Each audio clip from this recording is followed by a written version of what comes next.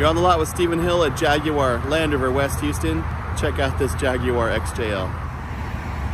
So everybody, this is a 2017 Jaguar XJL in the British Racing Green. It's a gorgeous car, super rare color. This is the long wheelbase for XJL, so it's got 5 extra inches of legroom in the rear seat. And this is the 6-cylinder supercharged, so it's a 3.0 displacement engine. It's got a massive trunk. You can see this, it's hard to see in the sun. And these are what we call the cat claws. So there's individual LEDs running down here, and we pretend that that's like the claws of the cat kind of poised over the back of the vehicle. Has the rear camera and the bumper. Sorry, the sun's super bright. I love the bright work around the outside of the windows. Just a stretched long vehicle. This is all aluminum, so it's stronger than steel but lighter. Still gives you performance and handling. So I pulled the vehicle out of the sun because I wanted to dwell a little bit on the headlights.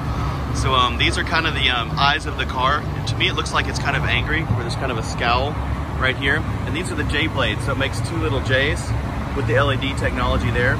So the older ones had xenons, but they've moved over to the LED lights, which actually burn brighter. They don't get as hot, they last longer. Just a better way to go all the way around. And then if you look at the bright work around the windows, this looks like a coupe, but it has 4 doors. See how the roof line just goes right into the back of the trunk? And then everything is an oval shape, which gives this car the appearance of actually being longer than it really is. So just a gorgeous car. Let's check out the inside. So the first thing you're greeted with is tons of leather and wood. So let's just dwell on the wood. This is the handcrafted burled walnut wood, and it's actually the same piece of wood on both sides.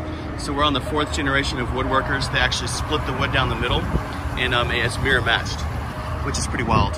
And then the newer ones started getting the quilted seats, as you can see right here, and the little Jaguar emblem emblazoned on the headrest.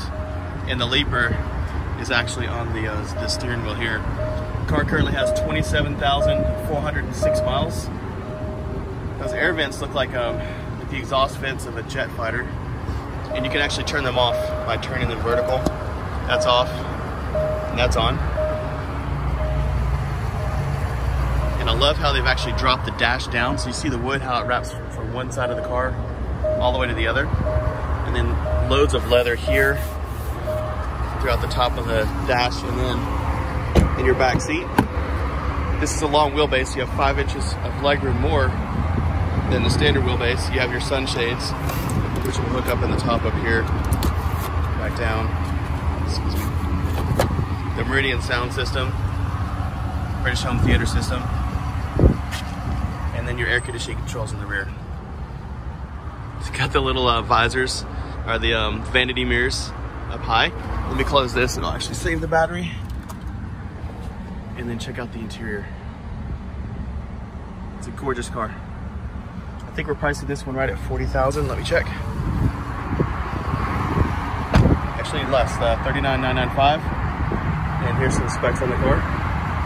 Definitely give me a call. This one won't last long.